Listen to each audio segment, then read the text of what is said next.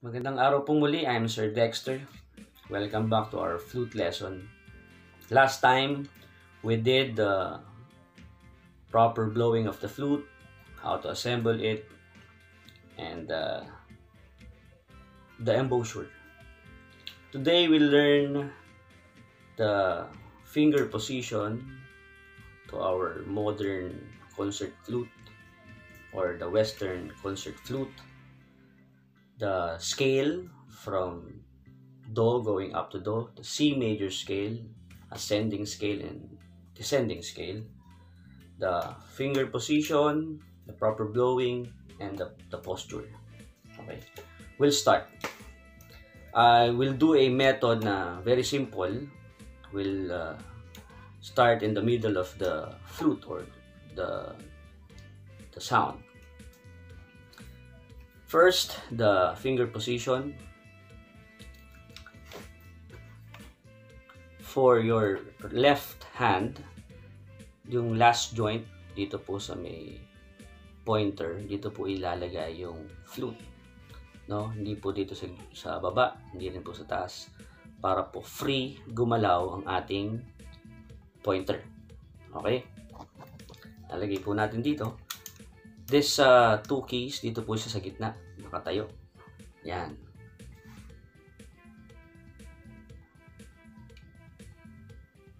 Para po nakakagalaw.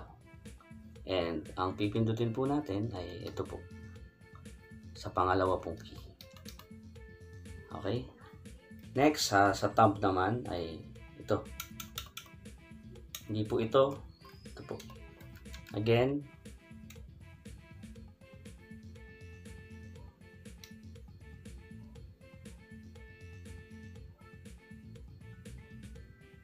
this is Do.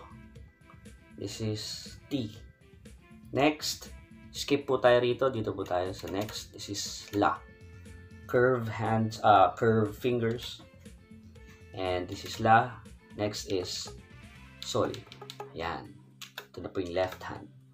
For the right hand, these three keys intended for these three fingers. Yan. Tapos, ang thumb dito po nakasupport. Pag wala pong press po rito ang finger, ang ating pinky ay naka-rest po rito para po support and balance the flute. Okay? Yan po yung keys. Okay? Again, this note is Do, Ti, La, Sol, Fa, Mi, Re, and Do. Ito po. Hindi po ito. Iba po yan. Hindi rin po ito. Dito po tayo. Yan. Okay. Yan po yung Do, Re, Mi, Fa, Sol, La, Ti, and Do. And we'll try to play. Okay. We'll do the method. We'll start with the note Sol or G. The right posture of the flute playing is like this. Fluid, straight body, not like this. Kasi hindi na siya pantay. Katulad po ng ginawa nating blowing, naka-parallel po siya. Pantay po siya sa ating lips. Our lips should have a small hole here para po sa paglabas ng hangin. At ang execution, how to blow is the syllable 2. Without the sound 2, just kick ng tongue. And then support ng air. Ilalagay na po natin dito. Proper posture, the finger position. Let's play. The first note for this method ay Sol. Rest here. Support. Sol.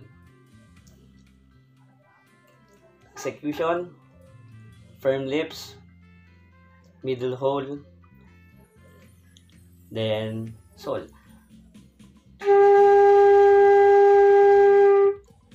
Syllable 2, again. This is Sol. Next, remove the ring finger. This is already La. Okay.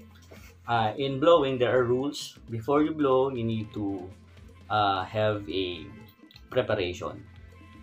At least every blowing, you need to count 4 with your tongue um, kicking the sound or the air. Let's play this method. From Sol, 4 counts. You prepare 3.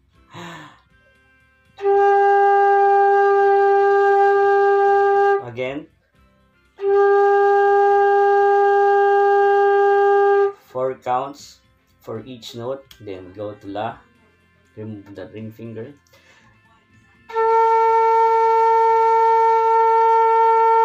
Again. Then T, just remove the middle finger. That is already T.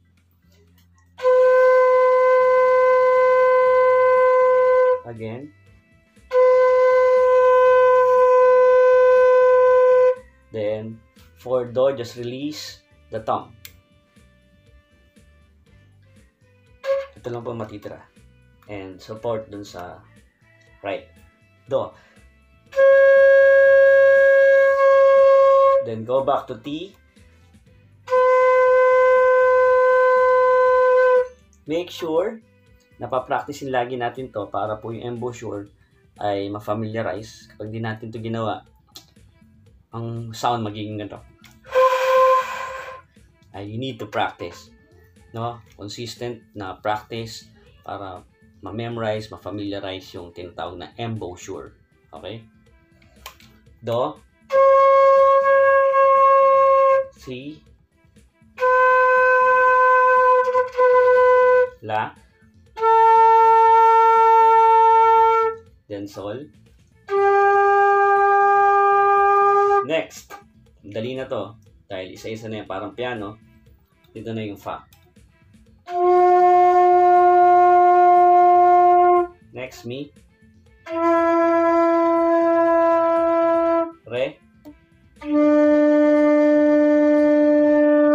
Last is Do. Dito po. Yan. Iba po ito. Dito po tayo. Yan. Ito yung pinakamahirap. Pag hindi ma-reach yung sound na Do, you can play from Sol going down to Do. Ito po yung halimbawa.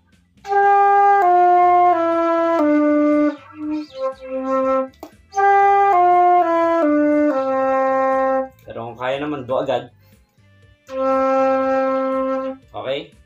Posture. Straight body. We'll do the C major scale. 4 counts each note. Ascending scale from Do going up to Do, and then descending scale, Do going back to Do. C major scale.